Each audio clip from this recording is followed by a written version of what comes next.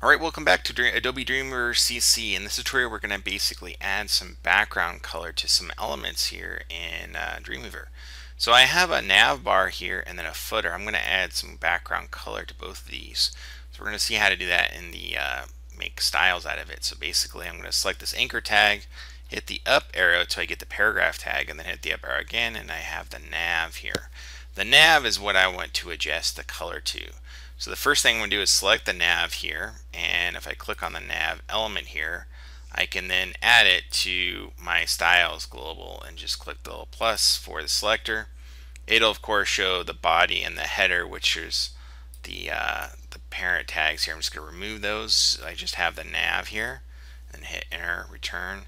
And again, if I check the box show set, there's nothing applied to this yet, but if I uncheck, I have all the CSS available here. So what we're going to do is add a background. So we're going to click on the background element, which is the fourth icon here. I could add an image. You've seen me to do that with the background image before. We can add a gradient. I'm going to show how to do gradient another time. But right now we're just going to do background color. So that's this element right here.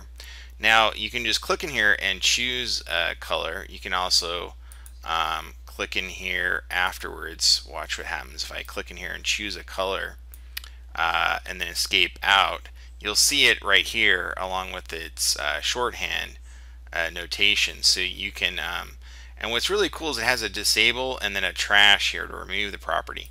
So if I just want to temporarily remove it, I can disable it and then re-enable it here. So if I click on the color again, you get this little color picker that slides up and down. And then you have these modes. You have RGB, the hexagonal number, and then the hue, saturation, luminance level, which all of these have alpha also built in. So if I select this, you'll see this last slider here. I can basically make it more transparent. So it doesn't matter which of these modes you choose that you like. I'm just going to choose a nice dark gray, something really dark, and then drop the transparency a little bit, and then click out, and you'll see it here in here. And then let's see here. If I click on the background color again, click in here.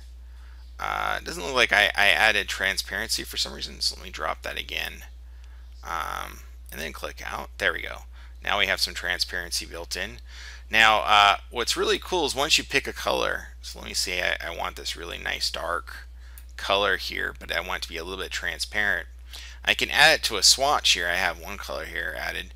All I have to do is click on this little plus symbol and it's added the swatch. And now if I want some other element in here to have this exact same color, all I have to do is select it, and then I basically repeat the same actions. I'll show you here.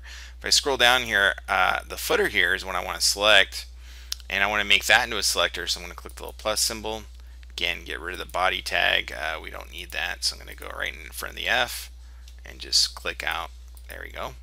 And what I'm going to do again is click in the color here, background color, and this time instead of using this picker here, I'm just going to click on the second swatch, and then when I basically hit enter return, it will have the exact same colors up there. Pretty cool, right? So that's a very easy way to have the colors set up. So let's adjust the colors, maybe some margin, padding, and so forth on this text.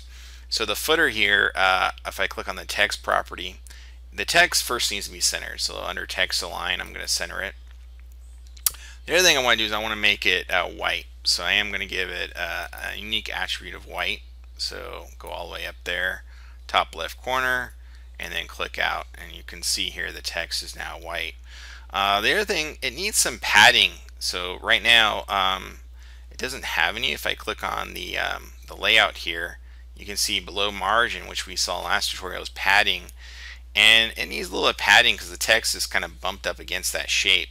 So I'm going to first lock this down by clicking this little lock symbol here, and maybe add, I don't know, maybe 2 pixels maybe of padding. Looks pretty good. I mean, I could go 3. Let's see what 3 looks like here. 3 actually looks pretty decent. I actually like 3 there. So that looks pretty good. So what I could then do is go up here to the top and repeat that same action up here with the home buttons. Now I don't know what color I'm going to use ultimately, so I'm going to style these a little bit different, but I can adjust the padding on here. like I did before. Notice when I select this, it says P for paragraph. If I click on the nav, that's the up, like hitting the up arrow. This is the nav. Now watch what happens here when I adjust the padding. So I'm going to click on this little lock symbol, and again, I'm only going to go up to 3 pixels, and that was the header. I accidentally grabbed the wrong element, so I'm going to undo that by hitting Control Z. I want the nav selected. There we go. Lock it in, and then again give it 3 pixels, and notice how much more padding is going on here. What's happening here? Well, what's happening is the nav element is contained around the paragraph element, so that's why it's pushing it out further. So how do we resolve this? Well, an easy solution is just to get rid of the paragraph. We don't really need it anymore. So in the code view here, what I'm going to do is let's move this up, or actually let me just switch to code view. It's a little easier to see here. But in the nav here, I have a paragraph tag right here and here. So all I'm going to do is select this P and then delete it, and select this one and delete it, and then to make my code clean, I'll just tab to align the anchor tags here. So this will all contain a nav element, and then when I go back to split view here and click out, you'll notice now the padding matches the padding here. Pretty cool. So this gives you some indication of how nesting elements works, where one element over another, and we discovered how to change color to the element and add some padding. So in future tutorials, we'll work on some of these other elements. Maybe the anchor tag. We'll work on the adjusting these elements a little bit more. Until next time, see you soon in Adobe Dreamweaver CC.